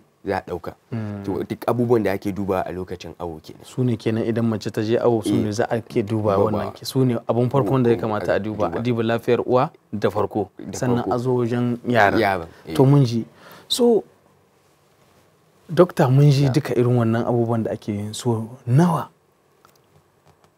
ya kamata mace ta dinga zuwa awo kullum ne za ta ke zuwa koko bayan sati koko bayan wata koko kenan muna son mu ji bayani a wajenka so nawa take mata kagan a gaban kasashen turai da abubuwan su ya riga ya ci gaba sosai su suna zuwa ne so daya a wata tun watan farko da mace ta samu ciki saboda ita ta mace idan yadda za ta san ta samu ciki shine idan ta gan al'adanta bai zo ba idan ta gan wancan watan al'adan bai zo saboda zai iya yiwuwa ma za ta iya tsallaka al'ada amma idan ta tsallaka ɗaya da biyu ya zo duk da haka bai zo ba a lokacin ne za ta fara tsammani to tana da wani abu sai ta je asibiti to daga wannan lokacin muna tsammani kamar sati 7 kenan ko 8 idan ta zo a wannan to daga nan ya kamata tana zuwa so ɗaya a wata har sai ta kai kamar watan 6 wata shida duk wata sai ta zo wajen abu so amma aka san turai kenan amma a Najeriya mu tunda abubuwa a kasar Hausa mu ko kuma a yammacin wajen a Afirka dai a Afirka namu dai to kaga cewa da likitocin ba su da yawa asibitocin ba su da yawa wata sai ta yi minti 30 awa 1 awa 2 kafin za ta kai asibiti to muna raba ciki wata uku gida uku wata ukun farko wata ukun tsakiya wata ukun karshe to kaga a wata ukun farko ya kamata ta zo so daya idan ta zo so daya nan ne za a yi confirm a ce kina da ciki saboda wata za ta iya tsallaka al'adanta bata gani ba kuma cikin ta ya fara girma kuma duk da haka ba ciki bane zai iya zamantowa ba ciki bane idan ta je sai a duba za a ce akwai cutan GTD da aka yake yi kaman ciki kuma ba ciki bane in aka gani sai a zo a cire mata cutan so kaga a watan ukun farko ya kamata ta je so daya sai a watan biyu shi ma ya kamata watan uku na biyu shi ma ya kamata ta je so daya akalla kenan ba ta je ba shi ma ta je so daya sai a wata na uku na karshe to sai ta je so daya a wata na 6 kenan da na 7 ta je so daya a wata na 8 kuma ya kamata ta je sati biyu bayan sati biyu ta je bayan sati biyu ta je nan ta kai wata na 9 kuma to tunda a wannan lokacin ake ganin kila za ta haihu to ko sati ya kamata ta je wannan shine minimum wannan shine ba ta je ba da an ce ciki yayi wata 9 ya kamata a ce duk wacce ke dauke da ciki ya kamata ta dinga zuwa likita a kullum ko kuma a sati kenan duk sati a ce ya kamata je ta ga likita so daya inda wata cikin ta ya kai wata 9 a sati kullum kowace sati ya kamata ta je a duba ta to dokta mun ji wannan shawarar to wani irin shawarwari ne ya kamata a baiwa tun daga shi mijin zuwa kuma ita matar da ke dauke da ciki wani irin shawarwari ne kamata a basu na cewa sun kiyaye na ganin cewa abin da ke dauke da ita uwar abin da take dauke da shi kuma uban ya kiyaye akan me yake da suna lafiyar yaran da ke ciki da lafiyar koshin wani irin shawarwari ne kamata a basu na farko kenan dama yadda na fara faɗi tun yarinya ma tun mace tana tunanin za ta ɗau ciki tun lokacin ya kamata ta ɗan nema wani likita ko unguwar zoma ta yi magana da shi gashi a wannan lokacin za a iya faɗa mata ya kamata ta fara shan folic acid to a lokacin ma da ta ɗau ciki bai kamata ce tana ɗaukan wasu abubuwa masu nauyi wasu ayyukan ya kamata shi mijin ya ɗauke mata ko a nemo mata wanda zai dinga taya ta aiki a gida haka saboda ayyukan ya kamata ya ragu kuma akwai wasu cikin da muna kiran su high risk wa'innan cikin su ana ganin kila wani abu zai iya faruwa to wa'innan ana dan basu wani dan special consideration wa'innan da maybe ta taba haihuwa yaron ya koma ko lokacin da ta haihu can baya ta samu matsaloli sosai to irin wa'innan gaskiya da sun dau ciki ana kebanta su ana basu wasu ana sa musu wasu ido na musamman saboda a duba to idan matarka irin wannan ne ya kamata kai ma ka taimaka mata kana rage mata haikin ta kuma wasu abincin da aka ce ta dinga ci ya kamata a ce wai kana dan kawo mata tana ci saboda lafiyan dan da lafiyan uwan ba na ma barki ba dokta kana zancen abinci kamar yanzu a wajen mu kamar nan a Afirka wani irin abinci cika ne za a yi mu nasiha dan mata suna da ciki wanda ya kamata a ce sun lizumci wannan can abincin wanda zai kara musu lafiya da jini da kuma lafiyar yaran ciki kaga abinci kamar ganye haka ya kamata mace tana ci to da wayannan ganye za su dinga kara mata jini na jiki sai kuma irin abincin da irin akwai dan starch a ciki haka saboda shi ma yaro yana dan bukatan siga kuma maman tana bukatan karfi da za ta amfani da shi sai kuma abinci da kamar su wake da yalayin su saboda mace tana da ciki tana fitar da su ma a fitsarinta so ka kamata a ce tana maida shi kenan tana fitarwa tana maidawa so ya kamata irin abinci na yan gidan wake wanda muke kiran su protein ya kamata a ce tana cin su yadda ya kamata su ma shi waken za a hada shi da shinkafa ko shi kadai zalla za a ke dafa shi a hada shi da shinkafa din saboda shi ma shinkafa din ai akwai dan siga da starch da ake bukata yaro kuma shi ma kuma yana bukata duk abin da uwa ta ci shine yaron zai ci komai yana kan uwan ne so komai da ta ci shi ma yaron zai ci so irin wannan abincin ya kamata tana ci sai kuma irin tana bacci ya kamata a ce tana bacci da kyau yadda ya kamata sai kuma akwai wasu alamomin da idan ta gani ya kamata ya zamanto akwai matsala kenan to a wannan lokacin nan take sai mijin ya kai ta asibiti wannan alamomin shi miji ya kamata ya sani ita ma uwa ya kamata ta sani a cikin alamomin akwai irin dan tafiya dan motsa wanda da yake yi a ciki abin da yaro yake motsa cikin ciki idan uwa ta dan lura kai tun da safe fa bata ji yaron nan ya motsa ba idan ta ji shuru yau gabaki ɗaya ta ji tsoro gobe da safe har zuwa wani gobe ta fara jin yaron nan fa ta ji shiru ba ta jin motsi to ya kamata ta je asibiti wasu yaron sun fi wasu yaron motsi so ita uwan ne za ta gane wannan motsin da bai yi ba ya fara koma wani abu ne ko a'a lafiya dama ya saba dan a tabbatar kenan ya kamata a je a garza a je ga doctor a je likita kuma fitar da jini to wasu matan ma bayan sun dau jini a watan ukun farko duk da haka za su dinga ganin al'adansu, wannan normal ne. Macen tana da ciki kuma tana ganin al'adanta. Tana ganin al'adanta kaɗan haka, wannan ma ba wani matsala bane. Wasu kuma matsala ne. Idan suka ga wannan jinin suna da ciki kuma jinin ya ci gaba da zuwa, to ya kamata ta je asibiti. To ina ganin dokta kamar mun samu kira kenan, ina kuma kamar wayar ta yi tutsu ina ji. To dokta kana bayani kayan wanda kira, ina gani yana da wata tambaya, shi na san ko yana da mai ciki a gidan shi kenan, ko kuma ita kanta mai ciki ta kira tana son ta ji bayani akan wani abu. Allah sa dai mu same ta. Kana bayani akan kenan shawarwari da ake badawa akan ɗa yana motsi, kenan wani yana motsi fiye da wani. Wani a wajen Afirka mu ma sai a ce wai yara maza sun fi motsa, so idan mace ta ji wai yaro yana motsa sosai a ce to namiji ne za ta haifa. In kuma bai wani motsa sai a ce kila mace ne. To kaga wannan motsawan gaskiya yana da yana da muhimmanci kenan, muhimmanci sosai, saboda kenan iyaye su kula da cewa yaro idan baya motsa kenan a maza aje wajen dokta, aje a duba kenan lafiya. Saboda wasu yaran suna mutuwa kuma ba sani ba, kuma ba wai kawai mutuwan bane da wasu yaro a ciki bane matsala ba. Wani yaro idan ya rasu kuma ya zo ya dade, wata sai ta dau gawa a cikin cikinta na tsawon wata ɗaya, gaskiya wata ɗaya da rabi, ke kuma ke ta zo haihuwan ma za a gane yaro bai da rai. To a wannan lokacin kuma ya riga ya cutar da uwan.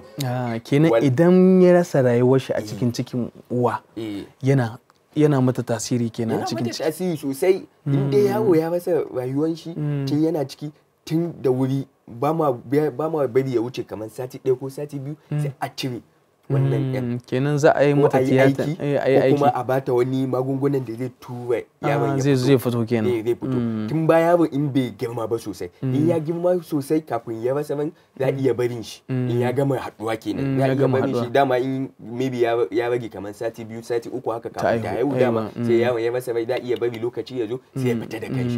Amma in kuma tun da wuri ne, gaskiya ana so a cire shi, saboda in ba haka ba yaron zai iya fafashewa gabaki daya cikin, kuma duk ya zo ya zama mata matsala. Abin da muke so mu gane dokta, kamar yanzu idan yaro ya gama kammaluwa ba a haife shi ba kuma ya rasa rayuwar shi a ciki, ita babu yaron tana iya aihuwar shi? Za ta iya haifan shi sai lokaci yayi. Lokaci yayi tunda ya gama haduwa da komai, in lokaci yayi sai ya zo ya fita da kanshi. Wannan ba ma sai mun ba da magani ba ya tuba yaron ya fito. In muka jira ni muka dan duba bayan sati 1 sati 2 sati 3 muka gan bai fito ba, lokacin shayi bai fito ba, dama bai da rai, sai a sha wasu magungani ya tura yaron. In kuma wannan ma bai yi ba, sai a ce to za mu mata aiki, sai a mata aiki a bude ta, a fitar da yaron tun kafin ya cutar da uwan, saboda an sha samu yaro ya rasa rayuwar kuma ya kashe uwan ma gabaki daya. Dokta, kusan ina gani abubuwan da muke da, kusan dai abin da muke tattauna, kusan lokaci yana so gibshe mu. Akwai ɗan shawarwari yawa shine nake son magana ta ƙarshe nake son kenan dokta a yi ma ja hankalin kenan masu cikuna, masu ciki kenan, da kuma me ya kamata, magana ta ƙarshe da ya kamata amma masu ciki. Gaskiya masu ciki gabaki ɗaya ya kamata su lura da komai. A lokacin da kika ɗau ciki, to gabaki ɗaya ya kamata a ce ki sa ma kanki ido, komai kina duba. Wani abu da ya canza a jikinki ya kamata a ce a je a neman likita, kuma dan Allah a rage haihuwa a gida, saboda haihuwa a gidan nan ba wani likita ko unguwar zoma a gurin yana kawo matsala. Kana nufin kenan kamar lokacin da mace take jin cewa kamar naƙuda ta zo mata, ta zabura zuwa asibiti. Gaskiya su je asibiti, a je ana haihuwa asibiti, da wannan ya fi ma ɗan da uwan. Sai kuma wannan watan ma muna watan breast cancer ne, kuma muna son duka muna dan awareness, muna nuna mu gabaki daya al'umma mata gabaki daya suna duba mamansu kullum da safe, suna wanka suna duba duka mamansu, duk wani canji in ma ya fara fitar da jini ne ko madara baki aure ba, baki da yara. In ban manta ba mun tattauna wannan zancen yanzu kenan muna cikin watan kenan. Muna cikin watan kenan gaskiya ne. Sai a dinga dubawa gabaki daya, insha Allah duk wani matsalan da aka samu da Allah dinga zuwa asibiti, ka dinga zama a gida ana shan maganin gargajiya da wasu abubuwa, sai da wannan ma yana cutar da jiki ga karan kanshi. To muna godiya Dr. Mubarak Bello da wannan gudunmuwa da ka bamu a cikin wannan zangon na kiwon lafiyarmu. Yan uwa masu kallon Afirka TV, duka nan muka kawo ƙarshen zangon namu kenan sai dai ku talbe mu a wani zango kenan na gaba. Yanzu za mu mu je mu dan shakata, mu dan sha ruwa, mu dan sha shayi, amma in dokta ya da ko baka sha shayi dokta to yayi kyau. Yan uwa kawai ku manta za ku iya samun mu a shafunan mu na sada zumunta tun daga YouTube da kuma Facebook. Idan ma baka da kasa Africa TV 3 ka danna like ko kuma ina so shine kenan, ko kuma kai amen page din mu da faransanci kenan za ka iya samun mu kenan. Dokta ina ganin sai in ce wassalamu alaikum wa rahmatullahi wa barakatuh kenan, sai a tarbe mu.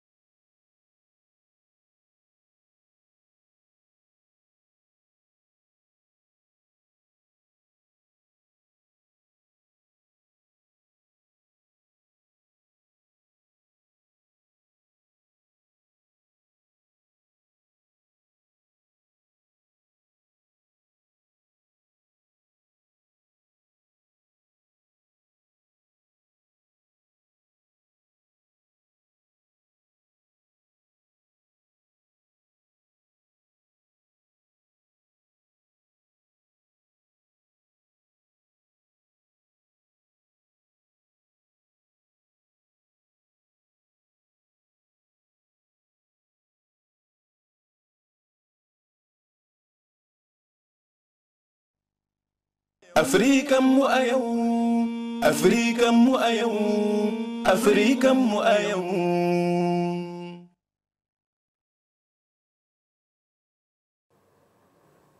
To madalla masu kallon mu, da fatar ba ku yi nisa da akwatunan talabijin ɗinku ba a cikin wannan shiri da muke gabatar muku, shirin Afirka a yau, wanda yake zuwa muku kai tsaye ta akwatunan talabijin ɗinku daga wannan tasha taku ta Africa TV 3. Yanzu kuma muna cikin zangon mu na gaba, wato zangon kimiyya da fasaha, kuma mun dawo da bakon namu na makon da ya gabata da za mu ci gaba da tattaunawa akan kutse da ake yi ma shafukan sada zumunta, musamman shafin Facebook. Malam Bashir, muna maka barka da shigo. To Malam Bashir, a makon da ya gabata mun tattauna ne akan kutse da ko kuma hackers da suke yunkurin kwace mu mutum account a Facebook, da hanyoyin da suke bi ko kuma illolin da wannan kutsen yake jawo ma shafin mutum ko kuma account ɗinsa kansa. Yanzu za mu so mu ji wasu matakai da yake tattare da wannan kutse da kuma hanyoyin da za a datse wannan kutsen. To, assalamu alaikum. Mun fara magana akan me yake jawo ake mutane kutse. To, su masu kutse suna kutse ne don su samu wani information naka ko kuma sirrinka, ko kuma don yi amfani da kai da irin wannan abubuwa da kanna. To, in an ma kutse, akwai hanyoyin da za ka bi ka gane an ma kutse ko kuma ka rinka duba, saboda kiyaye sirrinka da bayananka iya da muhimmanci sosai, saboda in yi dai baka san me zai amfani da shi don gaba ba a ginsin naka. Zai iya ɗaukan bayanan naka, ko kuma in ma kutse baka kula da account naka, a wasu chatting da kai da mutane maganin sirri da wasu abubuwa ya kutse amfani da wannan don ya cutar da kai. Duka za su iya tafiya. Suna iya faruwa.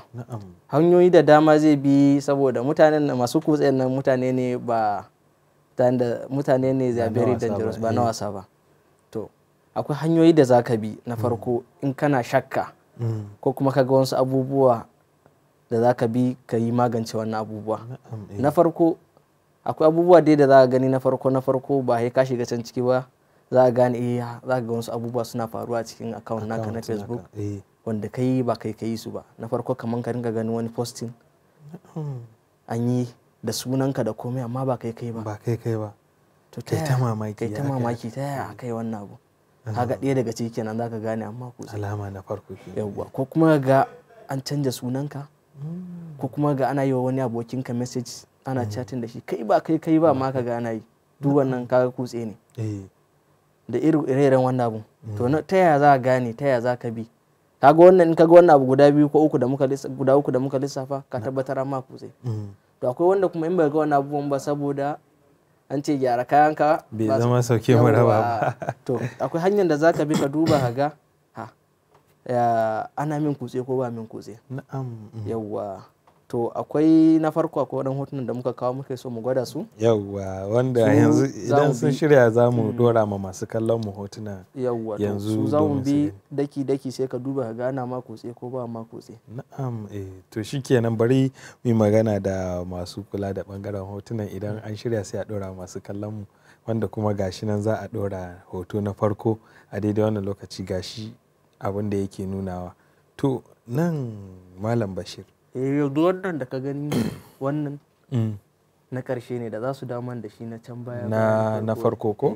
To a damuna da hoton farko sai mu gani don ai ƙoƙarin magancewa sannan muna sa ran a ƙara ba masu kallo damar aiko da saƙonninsu akan yaya matsalar take a ɓangaren su ta ɓangaren kutse suna samun matsala ne ko kuma ya kamata su magance ko kuma ka san wani lokaci zaka ga wani yakan gwada an mai kutse amma yayi ta kokarin dawo da account din shi account din nan kwata-kwata. To su Facebook din su kamfanin suna da hanyoyin da in ka bi za su taimaka ma. Yawwa yanzu kamar ka ga wannan hoto na farko.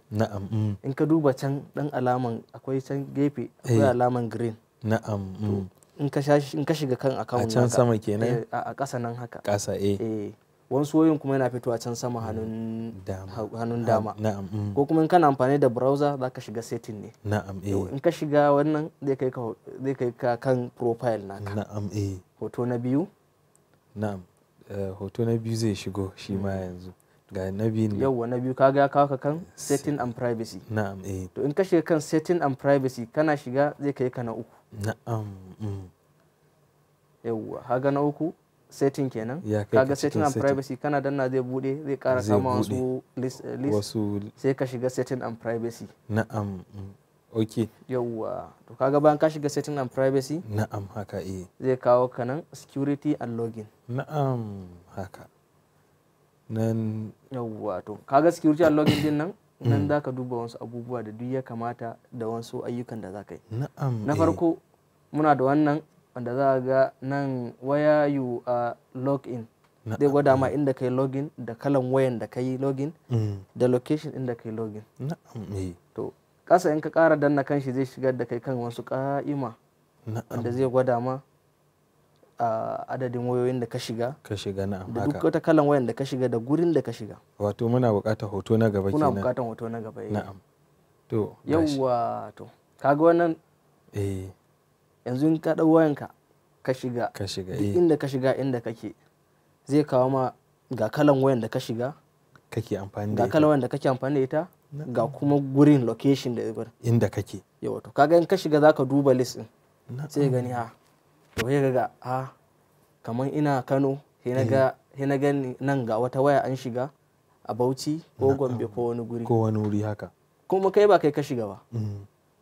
Ka san baka je wannan gurin ba to ka tabbatar daga nan zaka gane to an min kutse ta wata da wannan wayan ga sunan wayan ma ga kuma location din da aka Na'am.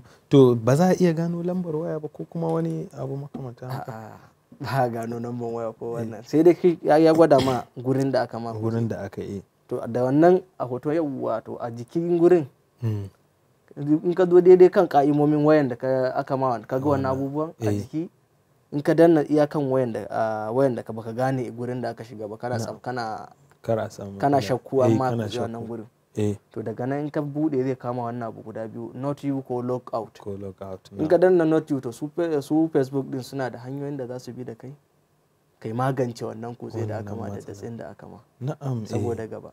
To haga da ire-iren wannan abun kana shiga kana dan bibiyan abubuwan ka ba wai haka to idan kai log out din fa log out ka fita ne gaba ka fita batun wannan maudu'in gaba ɗaya ka share shi. Ka share wannan maudu'in amma kai not you nan to zai gwada ma su Facebook din da su dauke ka su baka step by step sun ga gwada ma to ka canja password kai kaza kai kaza su ma an samu lokaci ma iya gwada su insha Allah. To wani mataki wani lokaci haka zaka iya ganin mutum ba a yi mai kutse a account dinsa ba amma akan yi posting wasu hotuna marasa kyau ko kuma wani dai posting da yake da kila ba a saba da kai kana yin sa ba a account ɗinka sai a ta ganin cewa ko an turo ma wani message ko kuma an ga posting din a account ɗinka ko kuma an gan shi yayi alaka da wani group ko page da kake da shi amma kuma hoto ne na banza ko wani abu wanda bai dace ba. Yawwa daga baya mun yi magana irin wannan abubuwan mun manta ba mu sako shi ba. Na'am. Akwai wani sa'in za ga ma ana ta tura ma abokan friend request da account naka wasu mutanen da baka san su ba kai baka tura musu friend request ba za ka ga kuma wai sun da friends naka. To ire-iren wannan abun in yayi yawa to zai iya yiwa amma kutse ba wai amma kutse ba amma yana ɗaya daga cikin abubuwan da zai iya gwada zai tabbatar ma da ka rinka suspecting amma kutse. To wani sa'in kuma irin wannan abubuwan da za ka rinka gani wani ne abokinka wanda baka san shi ba ko kuma ya shigo ma ta wata hanya shi na farko ma kafin ma ka karbi mutum ya kamata ka san ko shi waye ne. Wani yana da hadafin da zai turo ma friend request ka karbe shi amma dan ya rinka wasu posting yana tagging naka akwai wani abin da ake kira tag. Ne posting ne tagging naka to duk wani kamar ni ne posting din da rinka gani duk wani abu ya kamata mutane in mutum ya rinka duba ka ga wani hoton da bai kamata cewa ne a ɗora hoton nan ba ka duba ka gani shi ya posting ko kuma tagin nasa akai wato a tantance yau ka tantance farko tukunna in kuma shi ya posting sai ya ga mai to wane ka yi posting kaza to in ba shi ba kaga zai faɗa ma kuma zai bibiya ga ko an mai kutse ne. Wasu za su shi yasa yana da kyau sosai ka ga kafin ka karbi mutum friend request ka tabbatar waye ne shi wani zai iya zuwa turo ma friend request da niyan ya cutar da kai yanzu wasu malaman sai a tura musu friend request ko kuma wani ya siyo musu friend request su karbe shi ya rinka posting yana tagging nasu shi bai musu kutse ba amma yana tagging nasu kokarin bata musu suna wasu kuma ba su da tantance ba da yaga posting ko yana ja da yaga kawai malam ya ɗora irin wannan hoton nan shikenan bai tsaya tantance ba a tagin nasa aka yi ko kuma shi ya posting ko shi yayi da kanshi. To ita wannan matsala ta tagin matsala ce babba wadda da zaɓin mutum ake yin tagin ɗinsa koko zai iya magancewa in ina so yanzu a yi tagin ɗina bayan ni ba na yi ko kuma ina yi ma wani zan iya yadda kai tagin ɗina ko kuma zan iya dakatarwa. Akwai hanyar da zaka dakatar da ka gani. Na'am. Na farko mutum ya tagin naka shi tagin din daman abu ne shi Facebook abu ne na abokantaka haka na ɗora abu yana son tagin naka dan hada da kai ma ka gani abokananka su gani abu har ya yadu kwarai kuwa. To wani ya tagin naka ga abu a jikin gurin da aka yi tagin naka akwai hanyar da zaka bi ko kuma tun daga nan inda muka fara shiga zaka bi zaka kulle duk wasu abubuwa ya zamana in an yi tagin naka ma ba za a gani ba wani tagin naka ko kuma in ma ka bar wani ya tagin naka a daidai gurin ka da ka iya shiga akwai inda za ka shiga ka cire kanka a ciki a daina ganin wannan abubuwa. Shikenan idan ka cire a wannan lokacin gaba ɗaya an daina daina gani sai kuma idan ya ƙara zai iya gani koko da gurin ai za ka ɗau mataki ne ai za ka yi report nashi ok zuwa ga su office su Facebook da ka yi report nashi saboda ga abubuwan da ya ma. To muna godiya Malam Bashir ina ga saboda yanayi na lokaci za mu dakata da kai ana alabashi idan Allah ya kai mu wani mako sai mu duba sauran shafukan sada zumunta tun daga kila su kansu su WhatsApp din ko Twitter ko Instagram da wasu abubuwa da suka shafi waɗannan shafuka na sada zumunta. A madadin dukkan waɗanda suka taimaka, sai ni da na gabatar nake cewa mun gode, sai wani mako idan Allah ya kai mu. Assalamu alaikum.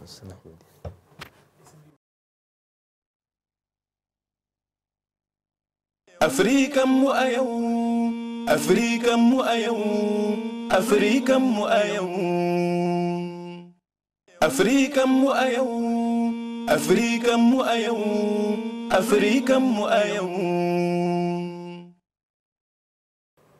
To yan uwa masu kallon Africa TV 3, kun dai ga yanda ta kasance tare da bakon malam Hussaini Bashir Ahmad, kenan shine Bashir Usman yanda suka tattauna akan kutse kenan yanzu idan na kutso ka san yanda zaka yi, na san yanda zan yi kare kaina daga to Allah samu dace gaba daya. Na'am, amin. To kusan ina gani malam Hussaini aski ya zo gaban goshi, an ya gaban goshi ko harshen kiya, ai to da goshi ke da ake fara aski. To akwai wanda suke fara daga baya, to shi su fara daga wasu kare su kara daga baya, to mu fara. To ina gani kusan ba abin da ya rage mu sai dai mu yi godiya ga abokanan aiki wanda suka dafa ma aikin duka gaba ɗaya zo har ƙarshe kuka ga shi ta garam a akwatunan talabijin naku, tun daga mai ɗaukar hoto mai shine Adamu Sayar, sannan kuma mai kula da sauti shine Walid Mahajub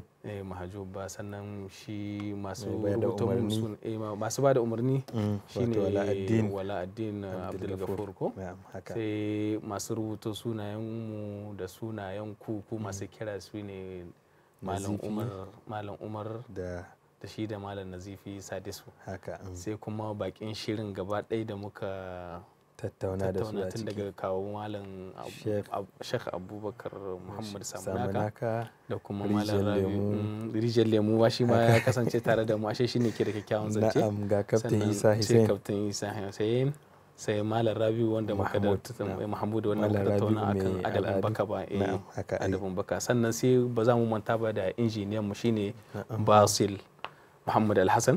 Sannan kenan ina gani mun dai godiya akan kowa to gaba ɗaya dai mutanen Afirka, sannan shi oga kwata-kwata daraktan Africa TV, to za a tuya a manta da albasa. Gaskiya ne, akwai Ammar Muhammad Suleiman shi ma, sai kuma shi daraktan Africa TV 3 kenan Sani Musa Magawata, kenan muna gode musu gaba ɗaya, shi da shi sai ni producer shirin, daga kuma mai gabatarwa malam Bashir Ahmad, ni Shahir Adam Arzika nake ce muku sai kenan haduwa ta gaba in Allah ya kai mu, sai kuma wani mako ku kasance tare da Africa TV 3 a sauran shirye-shiryen mu. Mun gode. Assalamu alaikum wa rahmatullahi wa barakatuh. Lafiya. Alo Africa, alo Africa, alo na kira, in kun ji ni ku zo, kira ga 'yan Africa. Afirikan mu a yau, Afirikan mu a yau, Afirikan mu a yau. Shirin ilimi da nishadi, labaru da taɗi. Afirikan mu a yau, Afirikan mu a yau, Afirikan mu a yau.